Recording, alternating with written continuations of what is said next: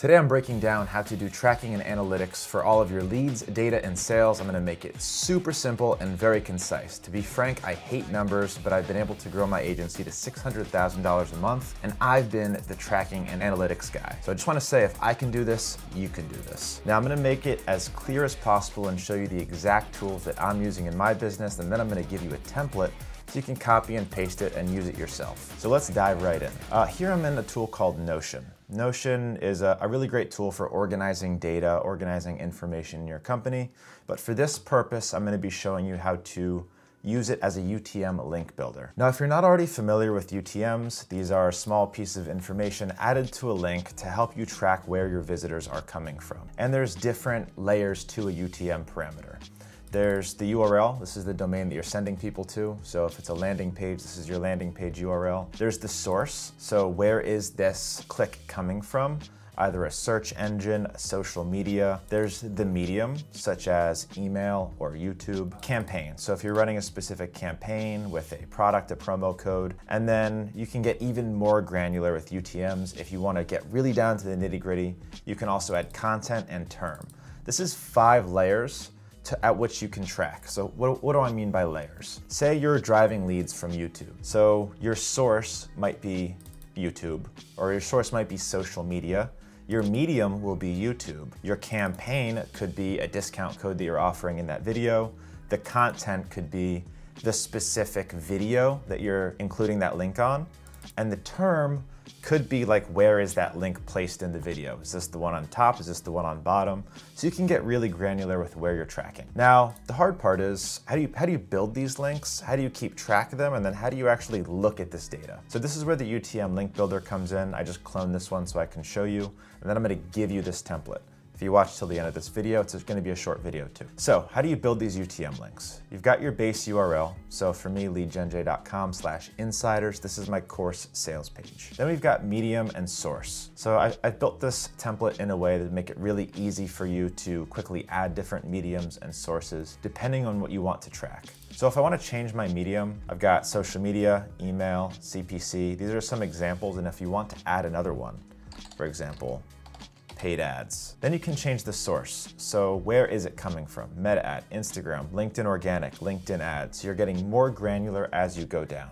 Campaign name. Sometimes I leave this blank and just give it a generic name. But for example, if I'm running a birthday discount, I can name the campaign birthday discount to keep track.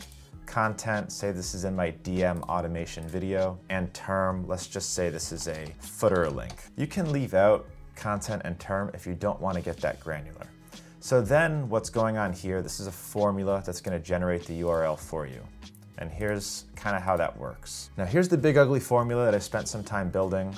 Feel free to go through it and tweak it if you want, but the great part about this UTM builder is it's already built for you. So you input all of this information, which is really simple, and then it spits out a UTM link that you can just copy and paste. And if you can see in here, it's got all of these different UTMs on it. And the great thing about UTM codes, I'm gonna click this link, it actually follows me to the destination page, and it follows you all the way through your journey. This way you're able to track where somebody came from in their first and their last attribution. So what do I mean by that? Somebody might click on that link from a YouTube video. They might then opt in through that link, which is the first attribution. This is the first time that they've encountered me. And then 3 weeks later, they might get an email in one of my nurture sequences.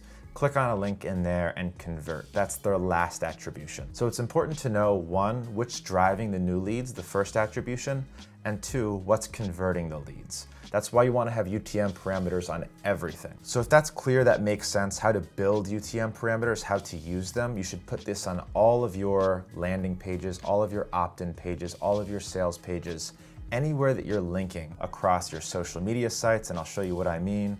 Let's go to my Instagram account. So leadgenj.com/free. This might not look like it's a UTM parameter, but I'm gonna click on it, and that link actually redirects me here, which is my main opt-in page. And this has UTM source equals Instagram, UTM medium equals bio. So they came from Instagram from the link in my bio. So as you can see, I'm using a pretty link to still redirect using UTMs. So the problem with UTM links, and you'll probably encounter this, is that now you've got this big ugly link, which you're not gonna put in your Instagram bio because that would look stupid sitting here. So there's a couple different strategies that you can use. You can do what I did here, which is a clean redirect. I do this directly on Go High Level. So if you come into your Go High Level settings, they also have this on WordPress or whatever website host that you're using. You can come into URL redirects and build these here in 2 seconds. The other option to make these UTM links a little bit prettier is to use a link shortener. I like to use Switchy, and Switchy I can actually build UTM templates in here to automatically add the UTMs so that I don't have to use Notion, but I do like Notion because it keeps everything organized and clean. But Switchy will actually make this link short. So I can call this whatever I want, and then it's going to be a shortened link with those UTM parameters. That's how you keep the links looking good, looking pretty. Okay, so great. Now you've got tracking on everybody. You've got first and last attribution, but what good is this to you if you don't know where that data lives and how to visualize it? So let me show you something cool. This is a customer that recently purchased inside of my pipeline. Now we've got a couple of pieces of information here. On the bottom right, you'll see first attribution and last attribution. So the first attribution, we've got a UTM source, UTM medium, UTM content. This is telling me exactly where he came from and the specific ad that he came from. And these are UTM parameters that I built natively in Facebook ads, not in Notion. But just note that they're everywhere. They're in ads, they're in my social media platforms, they're in every single video. The other thing that you can do with these UTMs to get the most out of your data is you can use automations to put those UTMs into a sheet just like this. So this is a list of leads that have book calls with my PR agency. I have a simple Zapier automation.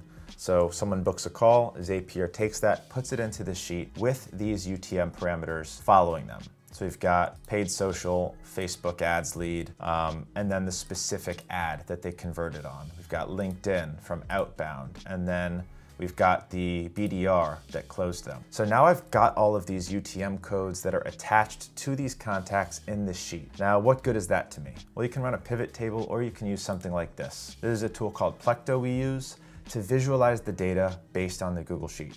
Really user-friendly, really clean to use. And this way we can really accurately see where our leads are coming from. That way we can lean more into those sources and also which leads are converting. For example, our Facebook leads were not converting very well, whereas our cold email leads were converting very, very well. So that led us to the decision to scale back our Facebook ads and focus a lot more on cold email marketing. You know how I mentioned, well, every CRM keeps track of the UTM codes? Well, Go High Level actually makes it really easy to visualize where things are coming from inside of your business. So you can build pipelines in here to visualize all of these different UTM parameters in the best way that you see fit. For example, contacts by source. This is where people are coming from when they enter my pipeline for the most part.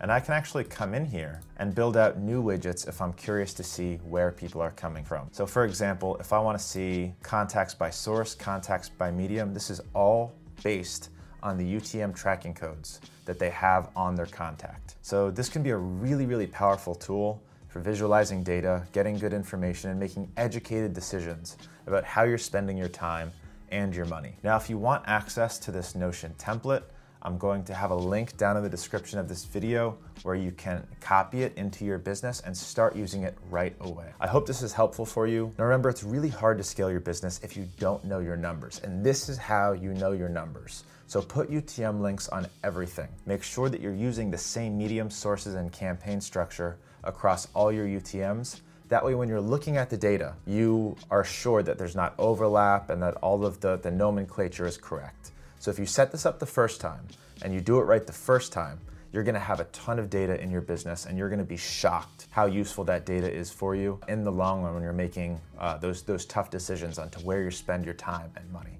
Hope this is helpful. If you like this video and you got some value out of it, hit the like button. It means a lot to me. And make sure that you're subscribed so you can keep getting better at business, making more money, and being a better entrepreneur. I'll see you soon.